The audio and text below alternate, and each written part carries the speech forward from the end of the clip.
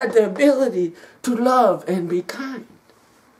You had the ability to produce his fruit.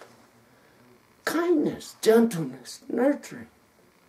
Some people in this, like Balak, I couldn't believe in God's word, or because I'm doing all these sacrifices. And some people will load their house full of guns and ammunition and join the army. And the sad piece is, it's not to protect you. It's not to give you freedom. It's not to protect your rights. It's because they can't believe in God. You go to the, we know murder is wrong, right? We all know murder is wrong. And why do we know murder is wrong? Because murderers go to prison. But we go to prison, and you can talk to any murderer out there, and what they're going to tell you is, I lost my patience.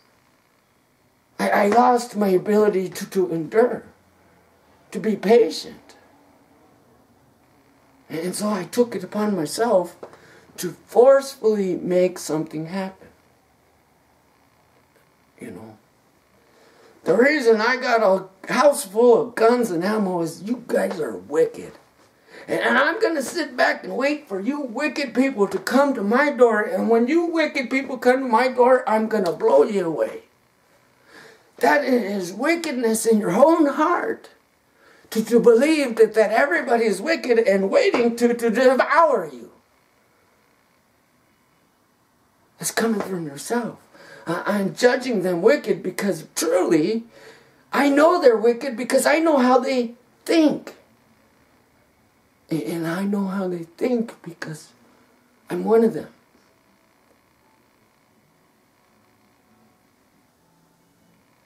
I look and I see the glory of God's creation.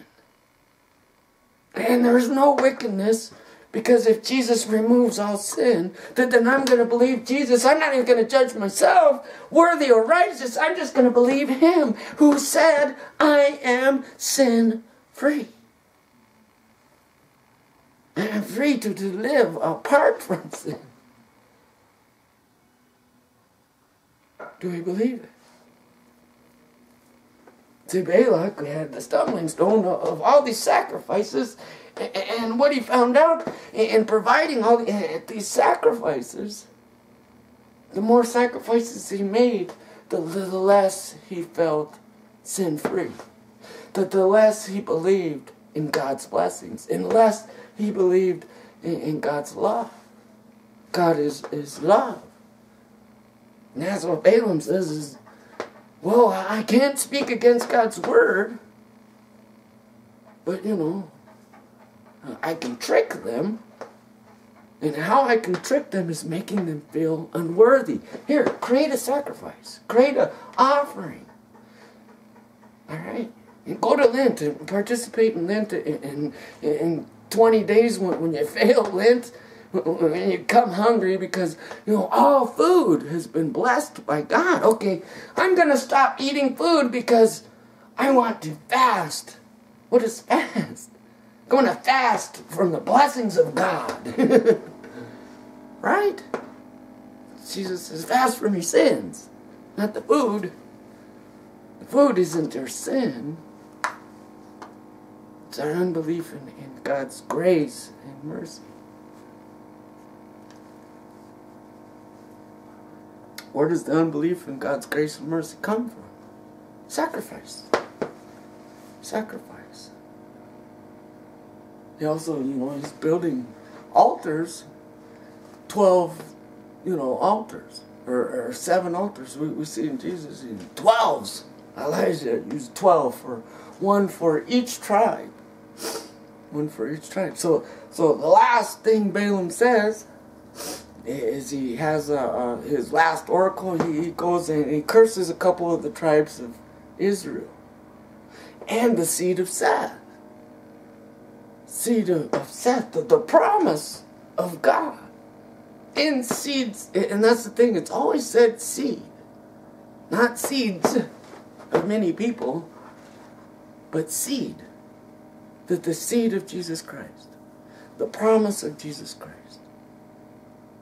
that one day all the earth would be blessed through the seed of Seth. And we see Noah, and all the earth was blessed because of Noah, because had it not been for Noah and those 8 people, nothing would have survived. Nothing.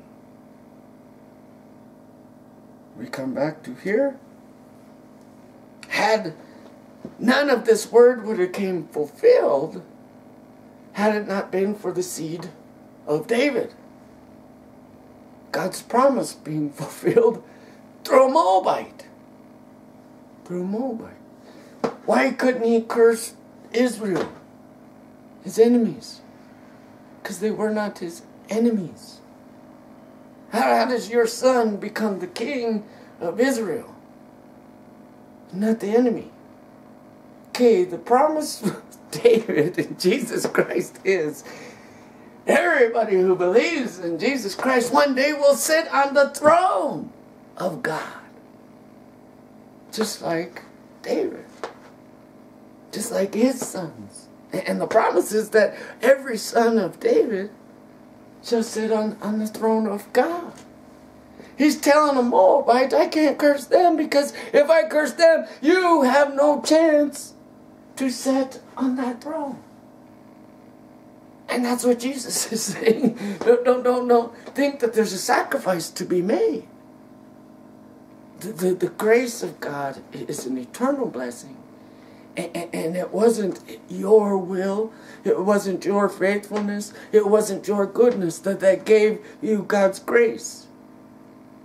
It was the pleasing love of God to do that for you. To do that for you. So let me say, as it's tricky, and we hear it today, I'm going to tell you exactly what you want to hear. But the part is, I don't want to tell you the whole truth. And that's what Balak did. He told them exactly what they wanted to hear, the Israelites, and he's trying to create a curse for them. And the curse was believing you needed to perform a sacrifice to talk to God. And Moses said, hey, God hates sacrifices, just so you know. Right? And so as soon as Moses hears about it, he goes to destroy them.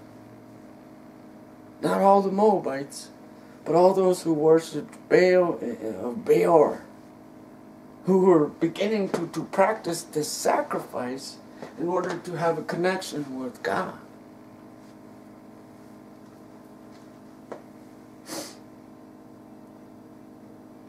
Because in the end, Balak believed he was out. Out. No chance for life.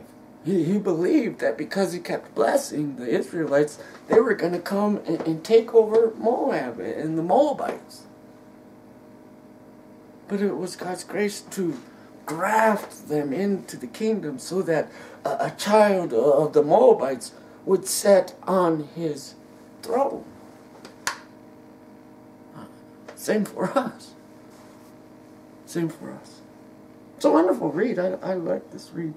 So he goes on to say, alright, brings them up and he says, alright, stand here and make a burnt offering, and we're going to 7 rams and 7 bulls, 7 altars, and they burn them, and okay, Balak, stand right there next to your offering. And everything burned up and your offering. And that's what Paul was saying, you know, is for the circumcised or the uncircumcised. Let me circumcise you. And then you stand next to the altar. And so there he's standing there all clean and pretty, because he sacrificed smoking. I gave up smoking so I can be righteous to God. I gave up drinking so I could be righteous to God. I gave up all these bad behaviors so I could be righteous to God. And here I am. Now bless me. Well, okay, I can't speak against God's word. I'm going to bless them. Why? I did everything you told me, you know. I'm very religious, very clean. I gave up everything, sacrificed all this stuff, and you're blessing them. Yeah. Everybody who blesses them will be blessed. And everybody who curses them will be cursed. For your sake, I'm going to bless them. So that your son can sit on that throne. You know. So let's see what he says. Now he says the word and here we are, chapters 23, verse 7. And Balaam took up his discourse and said, from Aram Balak has brought me, the king of Moab, from the eastern mountains. Come, curse Jacob for me, and come, denounce Israel. How can I curse whom God has not cursed? How can I denounce whom the Lord has not denounced? For from the top of the crags I see him, from the hills I behold him. Behold, a people dwelling alone and not counting itself among the nations.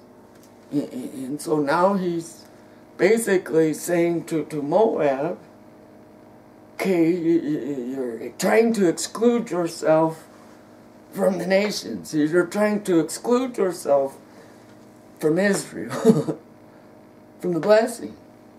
You're setting yourself apart, falling from grace. Okay, so when we begin to set up titles and divisions of church, and all only holy church on earth is the Catholic Church. Here's the warning against that. All right? Because God plays no favoritism. And if all humans are in and under the curse, then aren't we also destined to the blessing? See, by one man we all sin, and by one man we all have life. Now, whether we believe it or not. If you believe it, that life lives in you. If you don't believe it, you're going to live under the judgment of God, but that doesn't take away from the truth. It's still the truth. It's still the truth. And that's what Jesus is saying in the book of Revelations. The truth is the truth. Yeah, you're saved, but why does life suck? Why are you having problems? Why are you depressed? And the truth is, there's a consequence behind sin. There's a consequence. And you get what you deserve. You cheat on your husband, and you're going to have weeping and gnashing of the teeth. Okay, there's a consequence behind sin. You murder, and you're going to spend 20 years of your life in prison. There's a consequence behind sin.